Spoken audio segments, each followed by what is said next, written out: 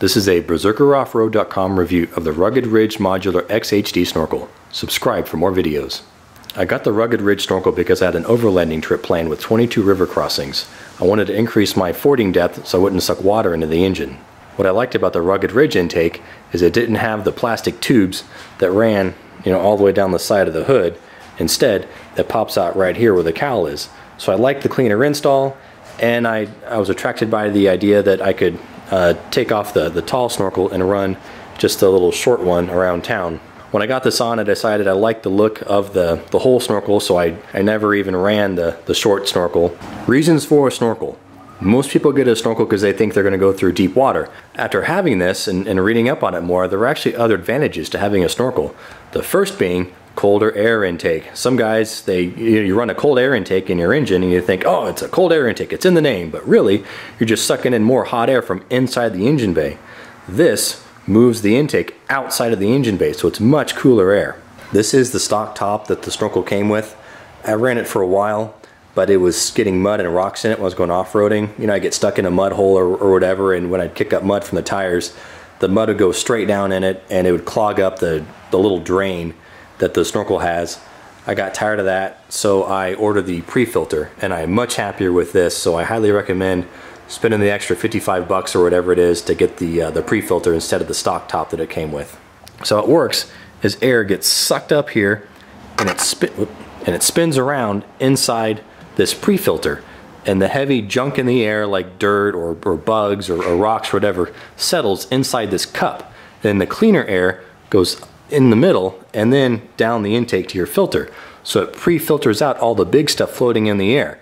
That's beneficial if you're going down a trail and you have all the dust that gets kicked up. Well, this keeps all that dust from getting to your filter, which then cleans out the smaller stuff that this didn't catch. So it's a great way to keep your real filter cleaner longer.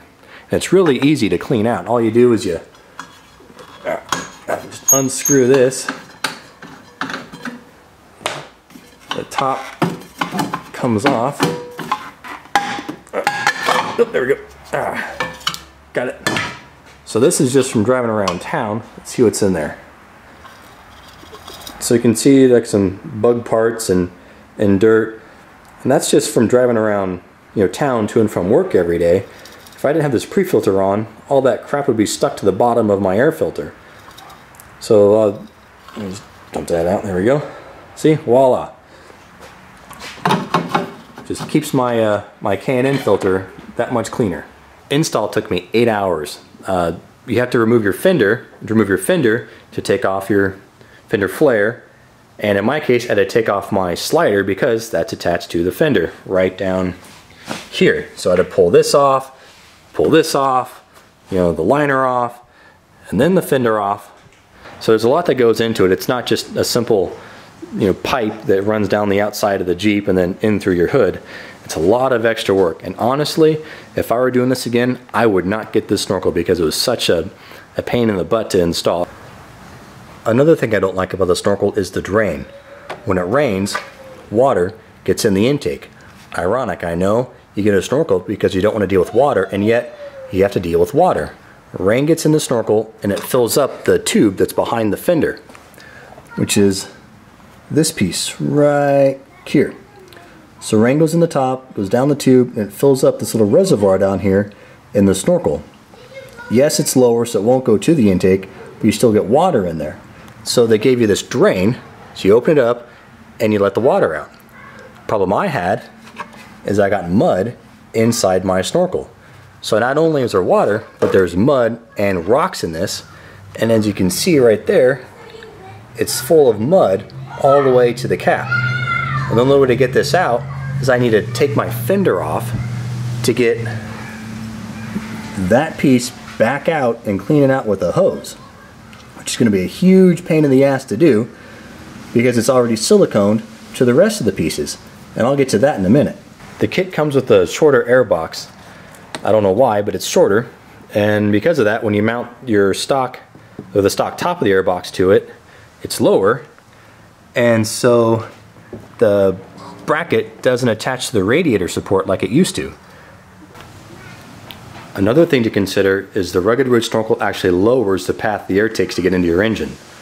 On a stock intake, you have a little inlet right here. The air goes in, down, then up through the air filter, and then through the intake to the throttle body. With the Rugged Ridge Snorkel, the intake is raised, goes down this tube, through another tube inside the fender, then back up to about here, and as you can see behind the shock tower, hardly, through a pipe right there, then goes across here, and then up to the underside of the air filter box. So you went from the air going no lower than here to get into your engine to down about here. You know, so there versus up about there. It's quite a big difference in depth. Another thing, when you're putting this together, the water tightness is reliant on your ability to silicone and waterproof your own connections. And you have quite a few of those. You have one underneath the air filter box, then you have an elbow bracket that goes down, then you have a connection there that you have to silicone, then you have this aluminum tube that, or L, that comes over, you silicone it there, and then it goes down and then up, and then you have this connection which has a gasket, and then it goes to your intake. So there are quite a few connections that have to be airtight so you don't suck water in. I mean, yes, the filter is still up here, but there are a lot of places now along the way that can fail. You can let water in. So that's something to consider. You know, if I did it again, I wouldn't do the snorkel. I would have gone with an AEV or the ARB, where the snorkel comes down and then across the top of the hood and then into the intake this way. I mean, yeah, it blocked my really cool Berserker logo, but the path the air takes is still higher versus going all the way down. I thought that, you know, I might smash it on a rock or whatever, but really that hasn't been the case. You know, I've never been close enough to a rock or a tree where I would have smashed it. Even then, you know, that's what the fender's for, is to keep this portion of the body out of harm's way, so it would have been protected. So I should have done that to begin with. With the snorkel, another thing to consider is heat. So here's where the snorkel comes out of the fender, goes to the L bracket, goes through this aluminum piece, goes that way towards the front of the Jeep, and then up to the air filter. Problem is, right there, that is the exhaust manifold from the engine. If you look right there, they're touching. So heat is transferring directly from your engine to the air that goes back into the engine. In the instructions, they tell you to beat this back with a hammer or a mallet.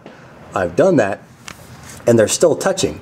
And what happens is, like, every time I go wheeling, you know, this settles back, and I have to get back here again and hit it, and when I'm on the gas, these touch and they rattle, and every time I get to like 2100 or 2400 RPM, it's just wah, and it rattles and rattles and rattles and shakes, and it's so loud and annoying. It's all you can hear in the Jeep is wah, and rattling and shaking. It's so freaking annoying. So you get in here with a mallet and a crowbar and try to pry those apart. You know, you have a snorkel partially because you want the advantage of having cold air from outside of the vehicle, but it gets heated up right here before it goes back into your engine. The hottest I've seen my air temperature get is 150 degrees. That was when it was 110 degrees outside and I was stuck in stop and go rush hour traffic. You know, so you have very little moving air outside of the vehicle, no cold air being forced into the vehicle. So 150 degrees. I don't know what the normal intake air temperature is for a stock vehicle, but that's what I was seeing, 150. Now that it's getting into winter time, I'm at about 90 degrees for my intake air temperature, which is still nice and cool, but that's hot. I mean, imagine how much better it would be if it wasn't right next to the exhaust manifold. Oh, and there's some of those connections I was talking about. So this elbow bracket, you can see some of my silicone right there, but those are two more connections you need to make sure are watertight so you don't suck water into your intake. The more connections, the more points to fail. No bueno. Another issue with the snorkel is you can't run a light bar. Most light bars mount to a bracket that comes down here and then mounts to the windshield bracket. But you've got this in the way, so you can't run a bracket up here for your light bar. Also, the filter's in the way.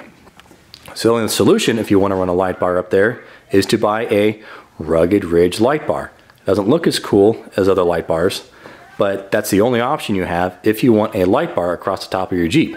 Mileage. I am getting better mileage with the Snorkel. I'm getting about a half to 1 mpg better than I was without it. So that's nice. Water crossings. How waterproof is it? How is it performed in deep water crossings? Well, I haven't had a chance to test that yet. I'm a little disappointed in that. I bought it because an overlanding trip I was going on had 22 river crossings, but they were in a drought before I got there. So the deepest water I went through was maybe up to the axles. So I really haven't needed it. But if I go through some deep water, I'll be sure to post another video with how it performs. Would I buy the Rugged Ridge Snorkel again? No. Look at the price difference between the Rugged Ridge and the AEV listed in the Quadratech magazine. Here it's $445 for the Snorkel with the pre-filter, whereas up here they have $400 plus $135 for the pre-filter. So you're $535, that's what, a $90 difference between the Rugged Ridge and the AEV. And look at the AEV. It goes down, across, and right into the intake. The Rugged Ridge goes down the fender, then back up the frame, right next to the exhaust manifold, and then up to the bottom of this stubby little air box. I think this is overcomplicated. I think, yeah, it's cool. You get the little short intake if you want. You can run it like that. But I think most people, they're going to end up running the whole Snorkel anyway. And I think this is causing too many issues. And I think you're better off going with something like the AEV. Now here, the ARB, I don't have experience with this one, but looking at the picture, it mounts in the middle of the fender, so you have to do some drilling there. And again, the air is still lower, so I don't know how that gets to the air box, but I imagine it's something similar to this. Correct me in the comments below if I'm wrong, but I imagine you'll have the same issues with this. More connections have to stay waterproof to keep the water out of your engine. So at the end of the day, I think I should have done the AEV. So that's what I think. Thanks for watching.